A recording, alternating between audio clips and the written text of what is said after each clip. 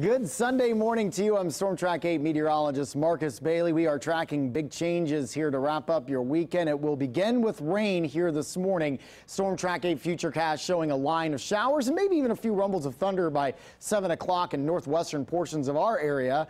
And by mid-morning, probably approaching the metro area. That's a look at 9 o'clock. So we'll hang on with the rain through much of the morning, probably lasting through lunchtime.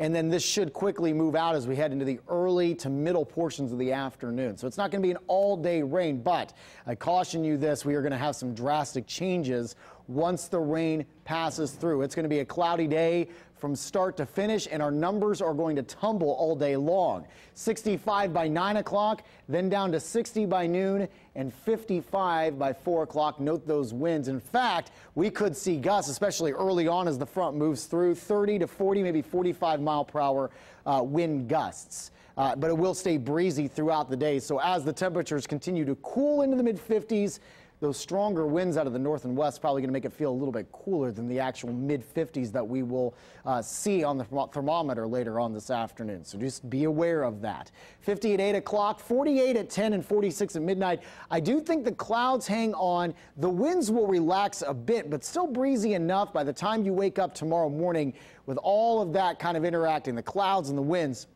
We should stay into the 40s, so I don't think frost is going to be an issue for your Monday morning. 42 for your wake-up call here in Indianapolis, around 45 in Shelbyville and Muncie, but it is certainly going to be chilly for the kiddos at the bus stop. 42 at 7 o'clock, 44 at around 8 o'clock. And your Monday, again, though, looks good. It's going to be nice. Sunshine, but our temperatures are going to remain on the cooler side. 53 by midday and 60 for our afternoon high. Some of you will struggle to get to the 60-degree threshold. I do think frost will be an issue potentially Tuesday morning. If we have any chance here in the next 8 days, it's going to be Tuesday morning for that frost as winds will relax, skies will be clear, so that should allow some areas to slide into the 30s, and that's where we could see some frost formation. Not everyone's going to see it, but I would take precaution if you want to save anything that's already outside, potted plants, if you want to make sure you cover up your plants here. Because the good news is you're not going to see a lot of frost chances here in the next 8 days. We warm up